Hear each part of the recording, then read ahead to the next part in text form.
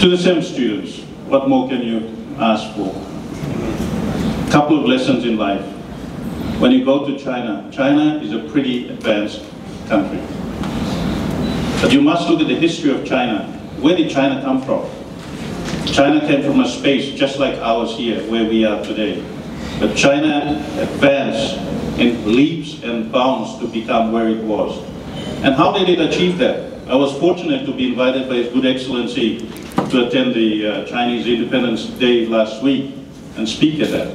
But how did China assume that position in the world? It achieved it by sheer hard work, dedication and perseverance by its own people and by good guidance from its government.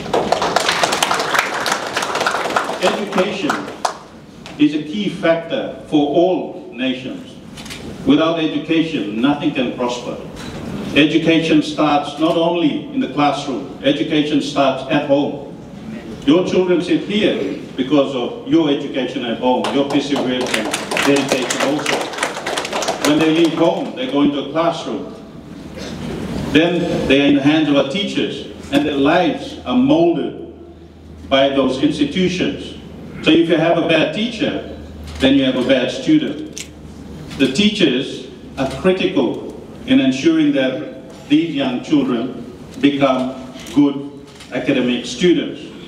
And last but not least, it needs students who are dedicated, making the right choices. You sit here mostly because of yourselves, believing in yourselves and aspiring to become someone better than what you were before. Am I right? Maybe wrong. You determine your own future in life. No one else determines that. A lot of people in our society blame everyone else for their problems. Everyone else from the problems. But they always forget to blame themselves for their own problems. The choices in life are critical. The choices you make in life are critical. You choose to study or you choose to go and turn bucket number. You choose to go to the classroom and sit down and dedicate your life, or you choose to do something else. You choose to dress wisely and respect others, or you choose to disrespect people.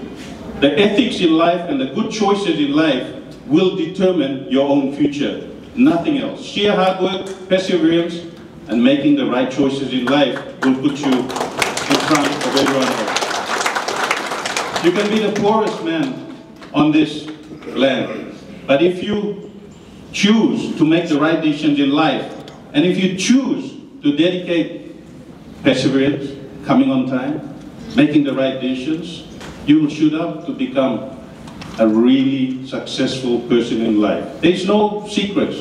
Those are the only secrets. A lot of people try to choose an easy way, going to the pokies house and playing pokies and hoping they might make a windfall. Some people go and chase AIM Global, hoping that they might make a windfall. They will never make that windfall. Gamblers never win in life.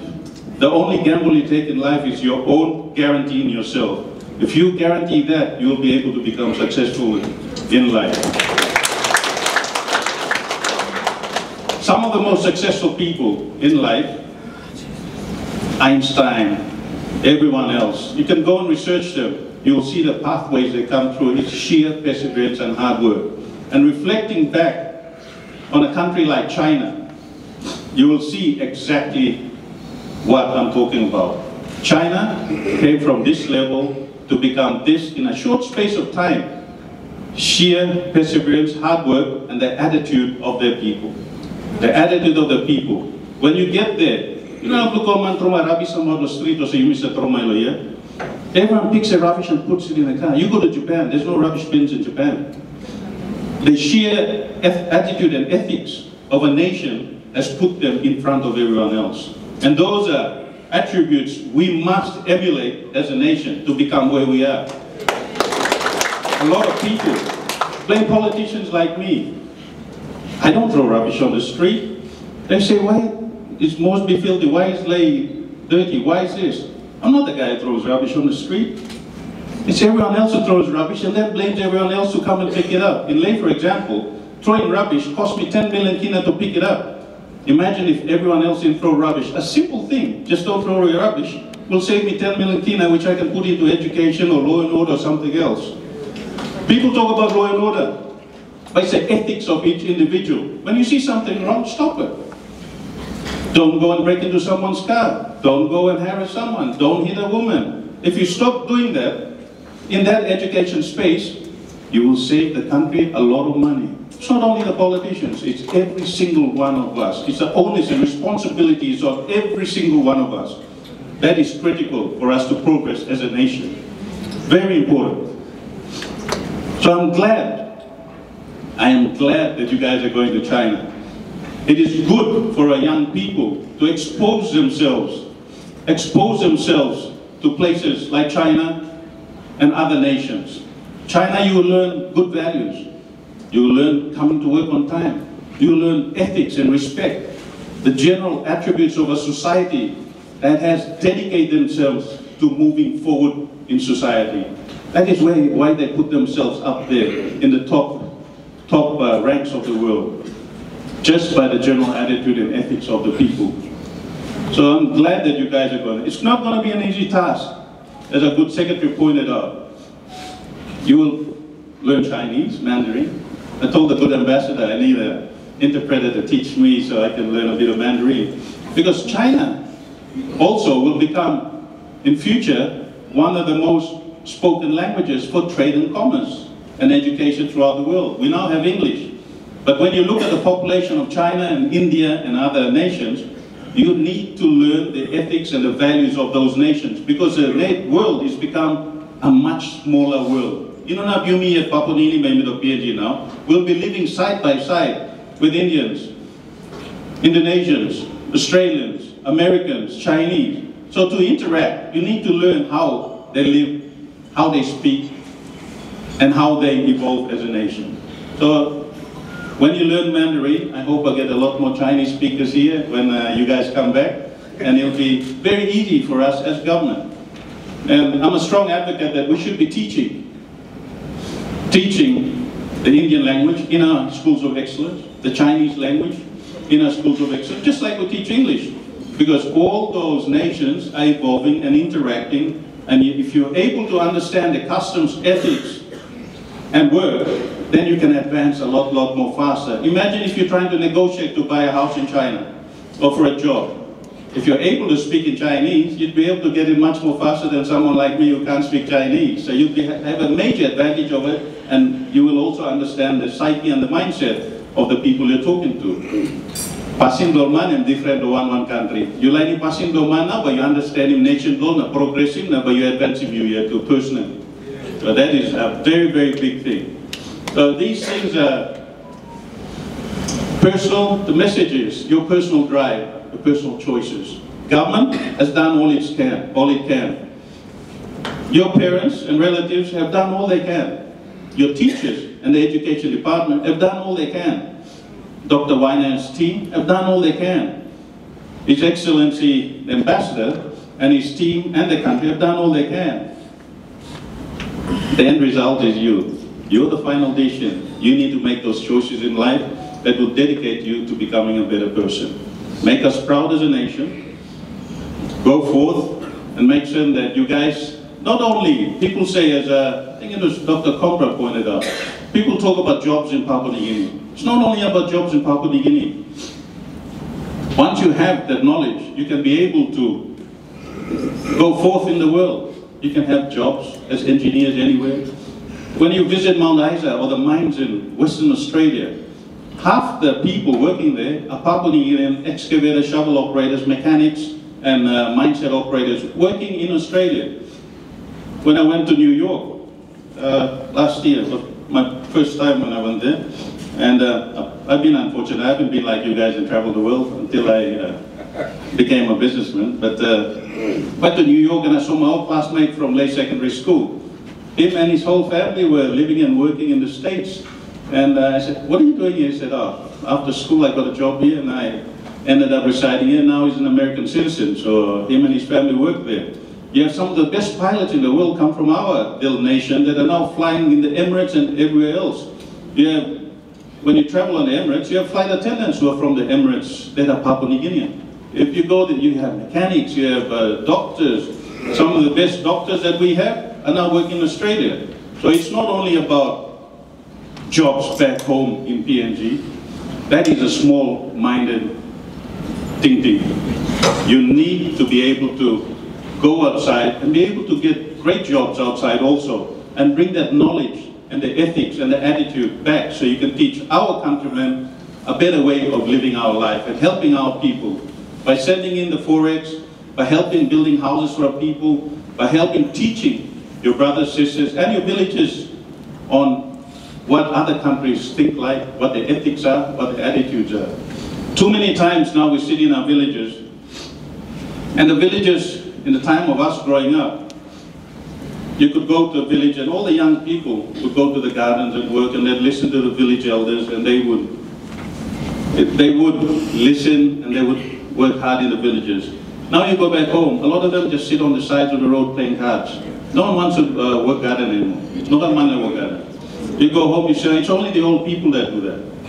So when we send our sons and daughters overseas and learn the work ethics, not only of China, Indonesia, India, Australia, America, all our partners, when you learn those work ethics and the attitude, it brings back that broadness, that intelligence comes back, and we teach it back to our own people. So we too can aspire and prosper and live in a better Papua New Guinea that we will own for the rest of our lives.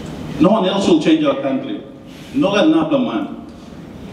The people that will change our country all sit in this room today. Some of them in the forefront, you people there, the STEM students in the yellow shirts going to China. The onus is on you. The onus is on you to change the country. It's something I'm very passionate about. That was why educating young people in places like my hometown in Leh is a priority for me. Because when I finish as a politician and I walk the streets of Leh, I will be able to say, yes, my city is safer, my schools are better, my city is clean, the infrastructure is there, and no one will get angry and say, when you were there, what did you do? So those are things you go to bed every night and you see, what have I done for my country as a politician, as a bureaucrat? Those are questions you should ask yourselves too when you grow up. So, I could go on and on about this, but I'll try to cut it short so everyone can have their lunch and move on. I think the parents would want to celebrate with the children. But government is focused on supporting this sector, and since we started the STEM program a couple of years ago, we have now sent students to the US, we have sent students to Australia, we have sent students to India, we have even students going to Fiji. We have students now going to China. I think it's the second rotation of students going to China, and we'll improve that. We are now looking at sending students to Indonesia. Each country has a niche way of where we can learn from, a niche product that we can learn from. The lessons we learn from each of those countries will be able to put together and enhance our own development of our own nation. So it's critical that you guys learn. It is critical that you guys learn. I'll tell you a little story. I never went to Australia until I was about 24, 25. So my first time hopping on a plane, and I landed in Sydney. I was in Kundiawa and I took off to Sydney. And I got off the plane in Sydney, and I'm used to throwing rubbish out the window, like every other person. Me throw my rubbish out the window, that's pretty normal here at home. It's better why you put the window down, why go out set, and you think there's nothing wrong. But as soon as I got off the airport at Sydney, I realized how clean the place was. And then we were driving down the road, and I had in my hands a packet of chips and burgers that I was eating. I was a young bloke, about 24, and then I just opened the window and threw it out the window. The person driving me nearly slapped me, stopped the car, and told me to run back and pick up the packet of fries or chips or whatever it was. From that day, I never threw rubbish out the window again. To this day, I don't throw rubbish out the window. But that is what I learned by being exposed to a different world. And by being exposed to a different world, like you young people going to China, Learn from the experience. You learn, it has a fine tradition, a fine culture. Learn from what they can help and what they can bring back to a nation. Those lessons is a mindset, the attitude and the ethics that has made China what it is today. And those are the ethics that will help deliver our nation to moving forward. Attitude, mindset, good choices. I hope you guys have learned a little bit from this very short speech, but we politicians like to talk, so I'll just end it here. But the traditions that you will be learning, I'd like to once again say thank you to our Good Excellency for China and Dr. Weiner. Thank you so much for this wonderful program. And from our Indian representatives here and other institutions, I'd like to say a big thank you to the Education Department. Thank you, Minister, you and your hardworking secretary, and all the men and women behind this very, very great program. I hope that we can continue the program, and you have a commitment from our government that this commitment, we will ring-fence that program to ensure that we have budget for it every year. I make that personal commitment, both the Prime Minister and myself, that we'll ring-fence this program because it's a key to unbundling a lot of knowledge for a nation. When I was in Indonesia, another lesson. These are practical lessons. In Indonesia, every single advisor to a politician sitting there opposite the room, every single advisor had studied overseas in a different university. Some at Stanford, some at Oxford, some at Canberra University, and some in some prestigious universities in China and India. So they have learned that lesson also. They have ring-fenced it, and they send all the young people overseas to learn from other nations and bring back that knowledge back to their own country to help develop it. The universe and the world is small. Learn from it, aspire, and grow to be better people, so that you can replace us one day and be here giving a speech to someone else. Thank you, True. I think this is all nog plan di talk meetup. Thank you, and a warm greetings. Current concept, less portfolio, so you look good, and I will be here to welcome you guys back when you graduate from your program. Once again, congratulations to everyone involved.